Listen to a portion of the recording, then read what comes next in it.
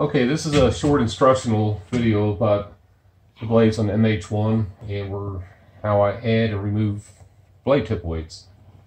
What I did, as you can see here, I have machined out and there's blade tip weight inside of the blade here, 1 pound weight tip. So it was a good place to drill and tap into and be able to remove blade tip weights. So what I do, I'll get it in there, is it's a little cap screw, Allen head screw that is screwed in there.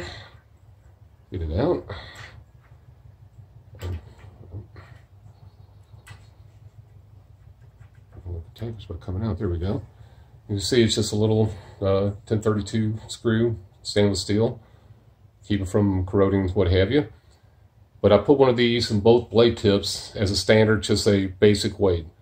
And so when I have to add weight to one blade, according to the polar chart, which we'll go in there and look at in a second, I can go by adding washers to this one, or showing down here, I have an assortment of bolts and different weights that I can add in there. And so I can use different combination of washers, spacers. I got different length bolts and what have you like that. And then also I have another package that's got lead that I made into little shapes like this to add more weight if necessary. So what I do is I will get my trusty calculator scale here. I'll get the thing to come off. It's just a very basic scale, and I will just, if I need to add 2.8 grams, the first thing I would do is weigh the bolt. Let's turn it around. And that gives me the basic weight of just the bolt itself. So if I got to add, let's say, 2 grams to that weight right there, I can do one of two things. I can just add something like that. Go until I find just the right weight, with different spacers and what have you. And until I come up with the 2 grams or whatever I want to add to that, so it would be 5.10, and it could be a combination of washers, whatever needs to be done, until I come up with the weight, and so on and so forth. And then of course, again, it's just whatever comes up, you've got to add to it to make it come up to the weight you want. So I'm going to put this back in here, and what we had to do originally is they had no provision for the blade tip weights, and which really, now what we had to do originally is up here on the outboard blade bolt, which is just a bolt, doesn't hold any centrifugal loads. It's all done through a pin in this bolt on the forward. With this bolt here, you would have to add the weights to here to balance the blade. Now this blade beam, just use a nominal, it's 10 foot long. If I had to add 2 grams at the blade tip, I would have to add 10 times the weight, so it would be 20 grams I would have to add here. And if you had to do a lot of weight change, which usually is not so, you could have an astronomical amount of weight here. And of course it means another bolts and so on and so forth to get enough grips here for the proper installation. I didn't like doing that. It just added a lot of extra unneeded weight. It could be done at a low amount at the blade tip. So hence the reason why I came up with the blade tip mod. And it works out really well, and we can keep it the mass overall weight down to a minimum. And also on the drilling and everything was done on a very specific thing. The chord line of the blade, of course 8-inch, but the center of gravity is going to be at a certain point here. And I made sure to add that weight on the center of gravity so I wouldn't affect the cord balance on it. A real quick thing, you can see where I marked the center line of the blade here, and when I do the tracking, I use a combination of either red and black, some 2 opposite colors. So when I do my tracking, it marks the tracking flag when it's touched up here, and at least it's transfer mark, and I can see where the tracking of the blades are. You want them to be exact on, and of course I'm going to do the final in hover.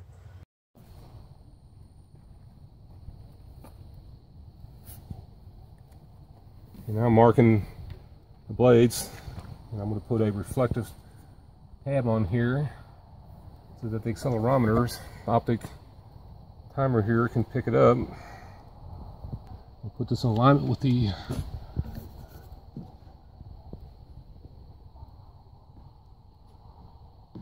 sensor. So the optic sensor can shoot a signal up to it and it'll tell the balancer the RPM and also the position of the blade. The front piece there is the accelerometer. That's the name of my balancer, the DynaVibe.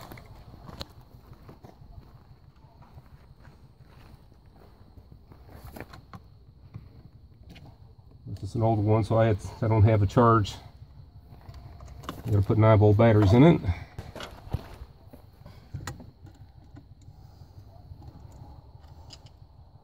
The first thing we got to do is we got to do the track, because balance does not affect track, but tracking will affect balance. So it's always the first thing, you got to get the blades in track. And tracking means they're flying in the same plane. So you don't have a high blade or low blade. Though in forward balance, we may have to split the track in order to get a balanced forward flight, which is very common. Going to pause here for a second for a message from our sponsors. This is a device to turn the balancer on when the time comes.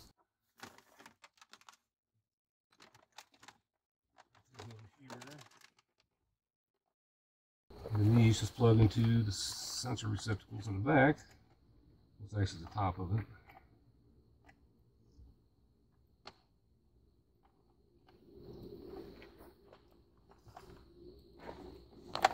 Most of them are more positive connections. I've had them come loose one time before. You just plug in. You can turn it on real quick if you want to do this. Let's just see it'll come up. It'll come up. But it'll say no tack because it's getting no reading from any of the sensors. That's all it'll say while it's alive. And then if I punch that button right there when it's alive, it'll take a reading, and then I can hit it again and it'll stop it when it does a average over a 3-second time frame. And of course I got a little couch here that the thing will sit into, and I can put it right on my leg. So you leave them defueled all the time whenever you're letting it sit? Absolutely. Number one, and also run it out of gas so the carburetors don't get all gummed up. It's just standard premium from the gas station. You prefer a carbureted engine? Yeah, and for this setup, yes, because it's the fuel injection. The way the throttle bodies are, there would be interference with our tail boom. So when I put the Angel together, I'm going to put a 130 horse fuel motor in it, because I have a little more clearance than I can deal with the fuel injection. I see that space you're talking about with the tail boom. It's pretty close there. Indeed. Yeah, the way the throttle bodies, instead of carburetors, come straight out the throttle bodies face upward, and interferes with the injectors and all that in this area right there. Plus these are heated carburetors, so we don't have to worry about carb ice, and you don't lose no power because carburetors are heated. You don't have to put in hot air through the carburetors like on a Robinson, which I hate. Okay, we're using the old school flag method. I'm going to have to mark the outside here because there's no good way to put a tracking tab or some tab on it with a reflector so I can look at it, do the tracking.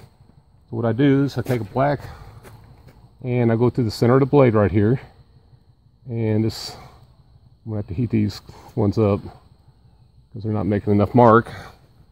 It's actually chocolate, but it should still work. You can't even get good crayons nowadays. Does not want to transfer too well. It's all going to hit right here in this part anyway, so that's, I just started from the back side. All right, I'm going to bring the other blade around. Let's see how it does. I should be able to get a good enough reading out of this.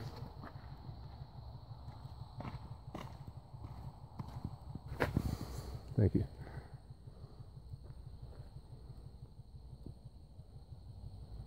It still does not want to transfer.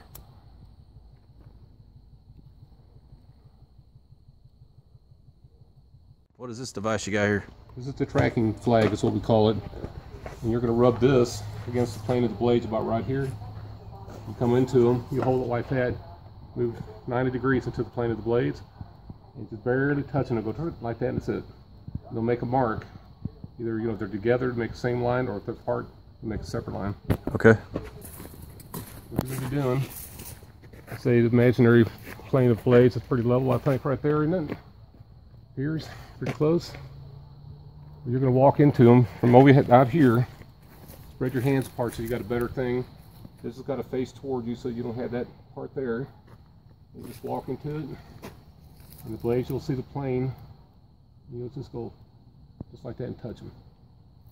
You always want to turn your blades 90 degrees, and from a pilot standpoint, that way you know that your blades are tied down. Because you always tie the blades on the two blade forward and aft.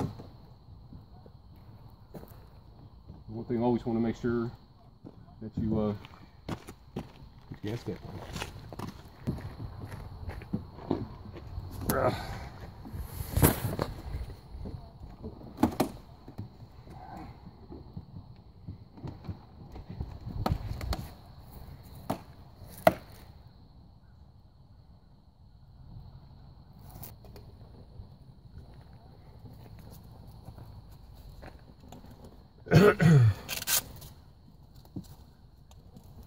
Hey, Caleb? Yo. We're going to have to probably stand to the side because you can't see the windshield's dirty. But when I get ready, because I got to watch the RPMs and all that, between this and that, and I'm going to nod my head, and that's when you need to walk in, because I'm going to have to hold the RPM steady.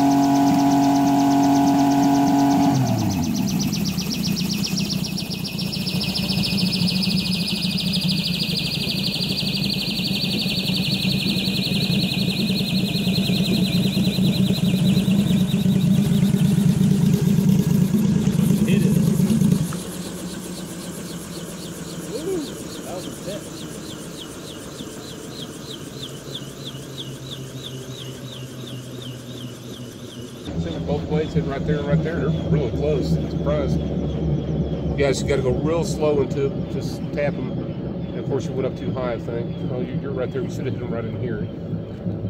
Let's see if we can't put a little bit more stuff on it. For some reason, this thing's reading all kind of berserko too.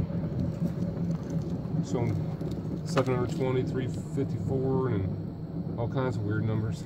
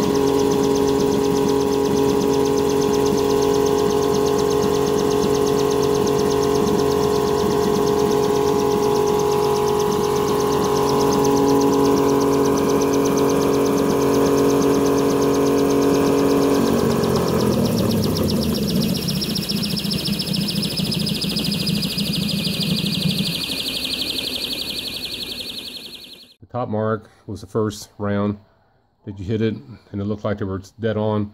The second round there, it looks like they're dead on, but we're going to check it one more time. So that's also the reason why you got to make sure this is vertical, perfectly square, 90 degrees to the blade when you put this on there. I could actually do it pretty good because I've done it, but... So what was our measurement that you read off the machine? 0.43 IPS at 191 clock angle. Well, you'll want to be down between 0.1 or lower on the IPS. And we're at 0.43, which is not horrible for a start out.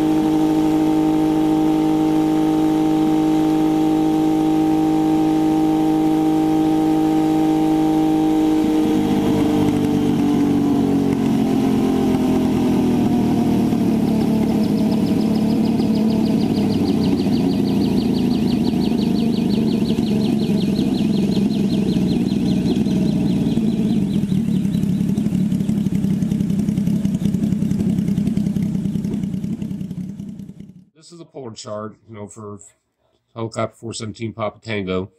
This is the hover balance chart, and that's what I'm using for ground balance. But you can see the different boxes here again for the different aspects of what needs to be done. Head shift, main rotor weight tips, tip weights, or main rotor pitch length. The first one with the MicroVibe balancer came with 0.43 at 191 clock angle. So my solution was 2.9 grams added to blade B. The reason I come up with that is because you look at where it's at. Right there is 0.43 at 191. And that brought it within the box of main rotor tip weights. And you mark it, and then you go up to here. And I call it 2.9 because it was kind of in between these two marks. You really can't see for sure. So it's just, that's where some of the black magic, the guesswork. So I did 2.9 grams. So I added it to blade B because it's add to blade B or remove from blade A. I didn't have no weight, so it's just static right now. So I went ahead and added that. We ran it again, and it came up with 0.28 IPS at clock angle 154. And I went ahead and marked that right there. You can see we're moving inboard, but we moved over in the clock angle. That brought me over to the main rotor pitch lengths. And this being a ground balance, I just wanted to get it close enough so that when I do it in hover flight, it is going to be not just horrendously out of balance. It's still pretty far out, but we're shooting for that point right there, or anywhere in the circle. And actually by regs, it needs to be 0.1 or less is considered a good balance. I like to go a little bit lower. I like to go to 0.0 something. So anyways, I stopped at this point right there once we moved from there to there. And I didn't want to do no pitch length change because we did the track on it. It's perfect in track. So it brings it to a point where we need to do it in hover flight now, which will be the next step after I get the airworthiness on it to legally fly. And after we do that, I will continue on balancing and get it, within that 0.1 into that area, and hopefully a little closer than that. And then after, once we get the hover balance done, we're going to go into what's called forward flight. You can see you got a head shift, main rotor pitch length, and main trim tab adjustment. There's no more weights. And also we'll be verifying the track and everything in the hover. And you got to remember, balance does not affect track, but track affects balance. So we may have to in the end break the track a little bit, split it in order to do a final tune on it for forward flight. But again, we're going to be, pitch links or trim tabs. I will never do a head shift, but what I do is I have a place that I add to the blade hub cheek plates that we can actually add weights, and that'll compensate for the head shift. So far, I've never had to do a head shift on it. As long as you set up the head and everything correctly, it's always just been pitch links or trim tab. Okay, so further ado, until we get into forward flight and hover flight.